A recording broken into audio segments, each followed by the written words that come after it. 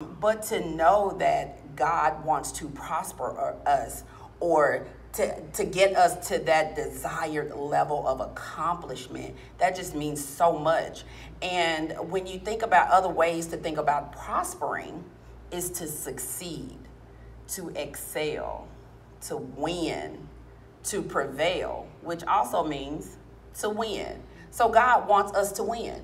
That He is so for us that everything that we do according to His word, He wants to bless it. Amen. You know, and so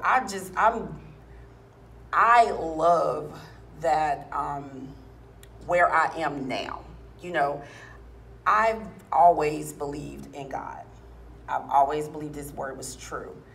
I've always gone to church. You know, my grandfather was a minister. He pastored 2 churches.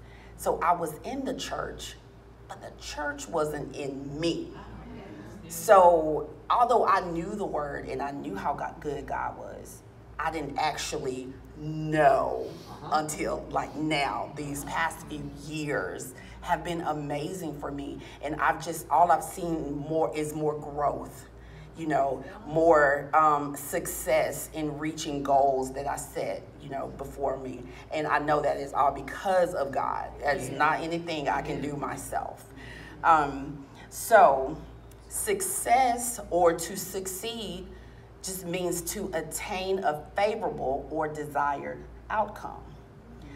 In essence, prosperity is success, you know. When God says He wants to prosper you, He's saying that He wants you to succeed. He wants you to excel. He wants you to win. Isaiah 55:11 says, "So shall my word be that goes forth from my mouth. It shall not return to me void, but it shall accomplish what I please, and it shall prosper in the thing for which I sent it."